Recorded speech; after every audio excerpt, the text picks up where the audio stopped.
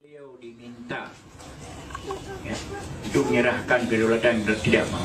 Itu modal adanya Republik. Karena tanggal 29 Desember tahun 49 dalam konferensi meja bundar ditanya, mana Indonesia?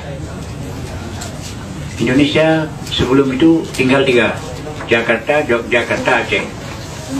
Awal 48 Jakarta telah direbut oleh Belanda. Akhir 48, Assalamualaikum warahmatullahi wabarakatuh, Yogyakarta sudah direbut oleh Belanda. Satu-satunya tinggal yang belum direbut kembali oleh Belanda, Aceh. Maka waktu tinggal Aceh berpusing dia, karena perang dengan Aceh bukan 2 tahun, bukan 5 tahun, tapi 69 tahun. Sampai Belanda, Jepang masuk, Belanda angkat kaki, itu dia tidak berani pergi ke pasar Aceh 2-3 orang Belanda. Pakon, dicatuk. Maka Aceh tidak pernah menyerahkan kedaulatan kepada Belanda. Pada waktu itu, salah seorang dalam konferensi itu menyatakan, Aceh. Waktu orang itu mengatakan Aceh, Inggris lihat. Waktu Inggris lihat, kalau Aceh benar, belum pernah menyerahkan kedaulatan Belanda, maka Inggris mengakui Aceh masih ada. Maka diakui oleh dunia Islam semuanya. Maka adalah Indonesia ini dengan masih ada Aceh. Jadi tidak sama Aceh dengan Irian. Menderita ya sama. Tapi itu modalnya oleh Aceh dulu. Bung Karno 4 kali datang ke Aceh. Datang pertama minta dukungan rakyat Aceh, ulama dan rakyat Aceh. Atas dasar apa saya bantu pada Abu Dawud beri? Atas dasar kebangsaan, saya tidak mau. Karena ulama-ulama dulu, pemimpin dulu Islam. Kalau ada dasar Islam, saya mau. Maka Soekarno mengatakan, saya akan berusaha mendirikan Republik ini atas dasar agama Islam, sekurang-kurangnya untuk Aceh. Tulis. Itu disimpan oleh disimpan oleh Abu Mansur sampai tahun 2007 macam pernyataan itu. Kemudian yang kedua, minta bantuan Aceh. Kita mengalami hubungan luar negeri yang sulit. Kita perlu pesawat terbang. Tanya, berapa harga pesawat terbang? Saudara Presiden, 25 kilo emas.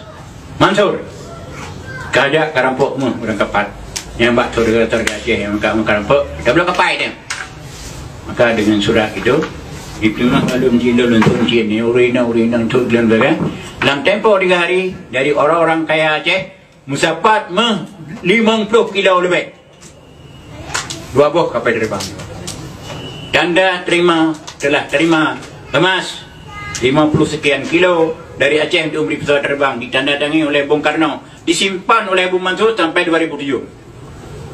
Nyatanya macam tanda terima 2 buah pesawat terbang, cikal bakal lahirnya Garuda. Sudah 2.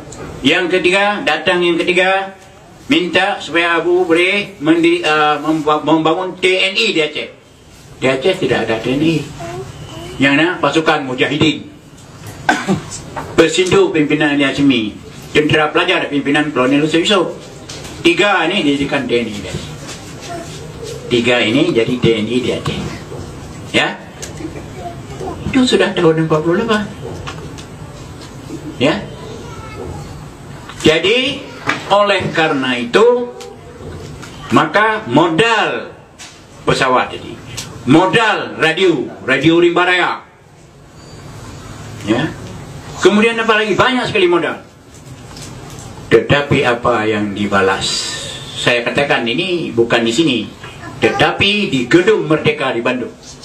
Waktu berkumpul semua jenderal-jenderal pensiunan dan dengan ulama-ulama seluruh Indonesia di sana, saya katakan, apa yang dibalas untuk Aceh? Provinsi Aceh dilebur masuk ke Sumatera Utara. Angkatan pelabuhan Aceh dimatikan. Sabang. Kereta api Aceh dimatikan, yang dibangun oleh Belanda 1912. Itu belasan. Air susu dibalas ini 2. Kalau saya ditembak mati di sana, ini melanjutkan cita-cita perjuangan Tengku para Sultan. Saya katakan. Jadi sesudah itu diam. Itu balasannya. mukim di Aceh, hilangkan mukim karena daerah ini tidak ada mukim. Ada 7 yang dijelajah oleh Aceh. Oleh karenanya, kalau ini dilakukan seperti itu untuk orang Jogja, apa orang Jogja terima? Kalau seperti itu dilakukan kepada Aceh, dilakukan oleh orang Jakarta, apa Jakarta terima saja? Ya, jadi oleh karenanya, lihatlah Aceh dengan mata kepala, bukan sebelah mata, kalau bisa 2 belah mata. Karena itu emas berapa puluh kilo di lambang pusat Jakarta itu dari mana itu? Dari saudara-saudara Aceh. Jadi jangan samakan Aceh.